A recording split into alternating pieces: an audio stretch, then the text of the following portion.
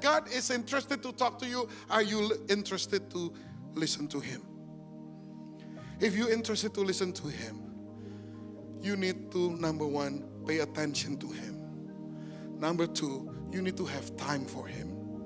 You have children, right? Some kids are like that. Okay, I understand. But for those of you that have had children or have children, listen.